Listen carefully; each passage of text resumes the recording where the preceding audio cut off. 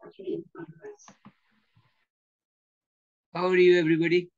This is Math Guru. Today we are going to talk about a problem on conversion from rectangular to spherical coordinates. So I'll share my screen with you. Convert the point 400 from the rectangular to spherical coordinates. So 400 means x is 4, y is 0, z is 0. And we have to convert it to rho, theta, and phi.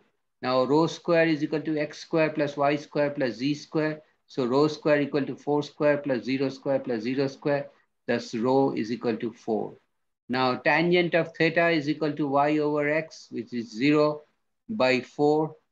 And it is equal to 0. So, theta is equal to tangent inverse or arctan 0, which is 0. So, theta is 0 degree.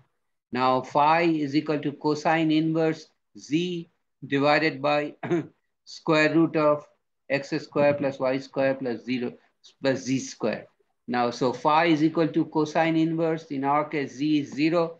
So it is cosine inverse 0. So phi is equal to pi by 2.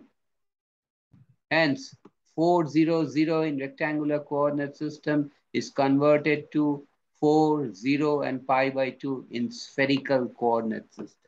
If you have any question, please write me a comment. I'll be happy to get back to you as soon as possible. And thanks for watching. And please subscribe to my channel by hitting the red subscribe button at the bottom right corner. I'll come back next time with another problem, another solution, and see you.